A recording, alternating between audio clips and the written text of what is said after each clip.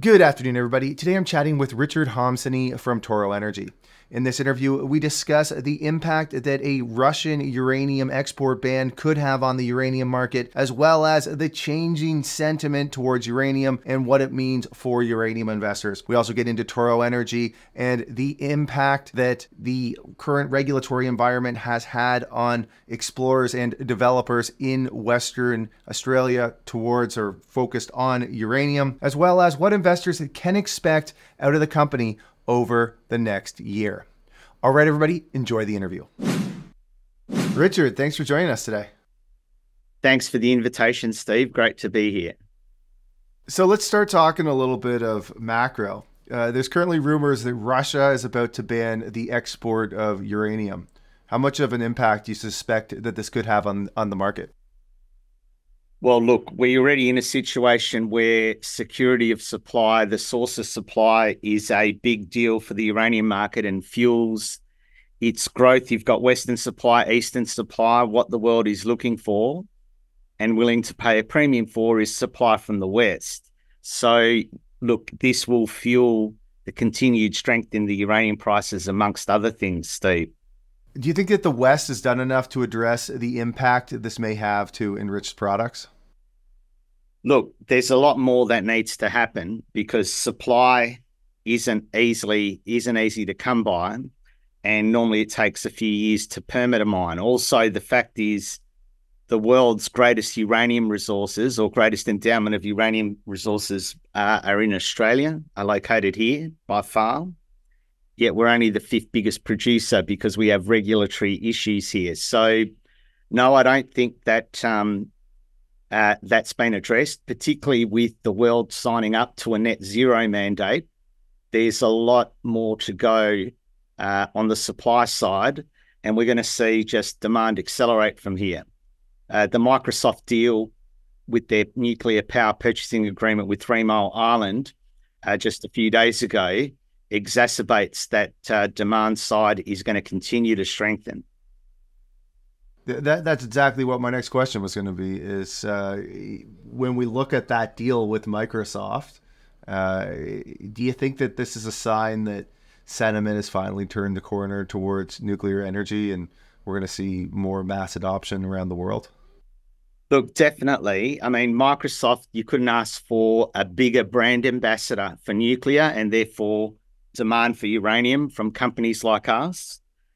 They definitely see their AI ambitions being fueled by nuclear. I mean, the advent of the small modular nuclear reactor hasn't even kicked in. So what we expect is that all of the global names that are going to be big on AI going forward are going to fuel that, let alone electricity for domestic household and business use with the larger nuclear power plants. So we're at the beginning of something big here, Steve. Okay, so let's talk about Toro Energy. It's the first time we've had you guys on. We normally talk to Canadian listed companies. You guys are listed in Australia, but there's tremendous demand on our platform for stories about uranium. What's the high level overview for Toro Energy?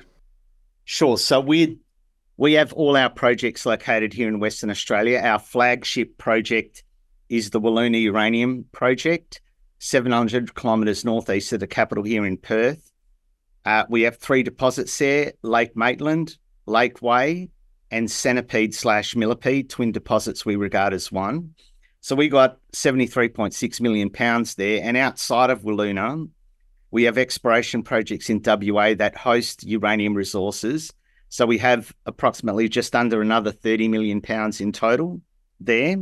And all up, we have 112.7 million pounds of U3O8. And across our projects, we got a significant uranium inventory of about 89 million pounds, which simply acts as a byproduct credit. So we do host a significant endowment of uranium. And yeah, we're definitely advancing those projects adjacent to our government policy here. Okay, so when we talk about advancing the Wiluna project, what's the next steps here? Well, we disclosed the updated scoping study in June of this year just for Lake Maitland. So I said we got 3 deposits and we focused our studying efforts on Lake Maitland, and we got an 832 pre-tax Aussie dollar NPV with a 2-year payback and a magnificently low all-in sustaining cost of $30.55 US per pound U3O8.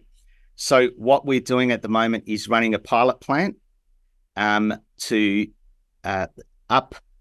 scale the confidence in our scoping study into a feasibility study level of confidence with our processing route, which only has a 200 million US capex. We've trialed the metallurgical process that we spent years developing at the lab. Now we want to do it pilot plant level.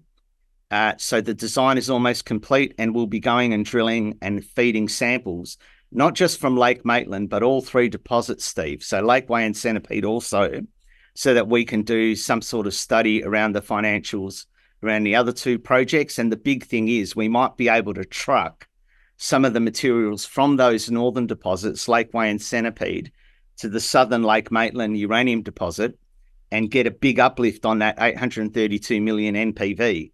It really is a highly optional project. We've got many levers to pull. The best version of that project, not just financially, but technically, is yet to be established. So we're excited to deliver that news over the next few months and well into next year. What can you tell us about Australia as a mining jurisdiction in terms of uranium? My understanding is you guys are in Western Australia, and yes, there's been some, we'll say, headwinds in terms of regulations in Western Australia. Maybe for those of us that are kind of new to uranium in Western Australia, you can walk us through what's happening there. Sure. So we have a Labor government in power in Western Australia, and we have a Labor government in power in South Australia. Now, in South Australia, they have permitted a project and a new uranium mine is up and going a few months ago.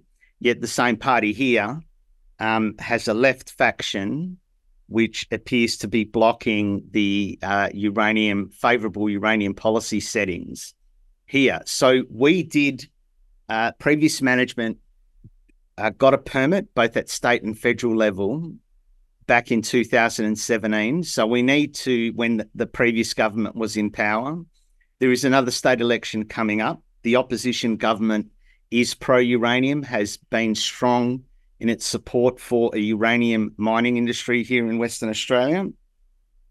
So if there's a change in government, there'll be a change in government policy, but I'm confident that once the election comes and goes, even if the incumbent government remains in power, there'll be a window to start having a proper conversation with them about unlocking the uranium industry. And look, our project can be developed alongside that discussion because, as I said, we got many levers to pull to increase in value and work out what the right project is to build and deliver a big return to our shareholders once policy settings align.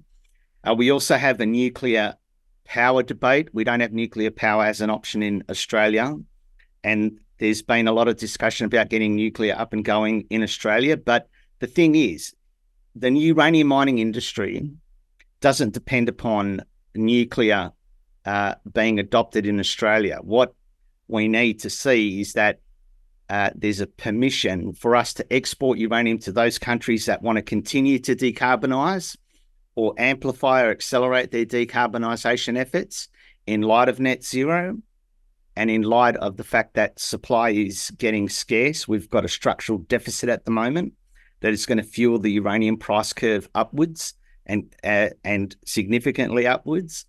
So really, I think once the election, the noise of the election comes and goes, there'll be a window here that we can see some shift in Western Australia. How many uranium mines are active in Australia right now? We've got Boss Energy are running their Honeymoon mine. There was an ERA mine up in the Northern Territory going, which is winding down. And we've got also the Olympic Dam, which produces many minerals, among them uranium, in South Australia. So it's all in South Australia and Northern Territory, so Central Australia. But the other governments are yet to adopt permissive uranium mining policies. The next cab off the rank hopefully will be Western Australia because of the endowment that we have here of uranium in the ground. Okay, so if I'm an investor watching this and I either have you guys on my watch list or I'm currently invested, what am I looking out for with the company over, say, the remainder of 2024 or over the next year? So look, our study efforts are continuing. Like I said, we want to show higher financial returns from our existing project portfolio. So that involves, if we have a processing operation at Lake Maitland to the south, how many materials from Lakeway and Centipede Millipede can be trucked down to Lake Maitland and processed there economically to increase the value of a Lake Maitland processing operation. So we're doing that work. We recently restated all of our resources, and at 100 ppm cutoff, we've got, as I said, 73.6 million pounds at Wiluna, which has been an uplift of 17% from previously stated resources at 200 ppm, and we've got a big 30% uplift in vanadium at that cutoff. So we will finish the design of our pilot plant. We will commission the construction of our pilot plant, which we've already started ordering items, and we will go and feed samples into that pilot plant to see how they behave under the processing circuit we want to use. We think it's a low-cost operation at scoping study level, and that will bear out at feasibility study level. So what you can see is that all of the fruits of our research over the years and developing what is the best way to attack Wiluna, how do we get the most out of the Wiluna uranium project, you can expect to see news around that, or you can expect that it will be positive news. All right, well, Richard, thanks very much for hopping on here. I think you guys have a very interesting project, and the uranium market is definitely back. So we appreciate you taking the time to do this, and hopefully we can chat in the future as you guys move your project further to production. Excellent. So you can also expect the gold and nickel company to be demerged, so shareholders can expect a share in a new company also in the short term. But really great to have been here talking to you, Steve, and I look forward to doing it again. One last question for you. Is there any interest in ever getting a listing in Canada for our Canadian viewers? Look, I think when regulatory conditions permit and there's money that flows in significantly from Canada, we already have a significant support of some outstanding shareholders in Canada. That's something we could look at in the horizon there, Steve. So, yeah, watch this space. Thanks for doing this, Richard. Perfect. See you later, Steve.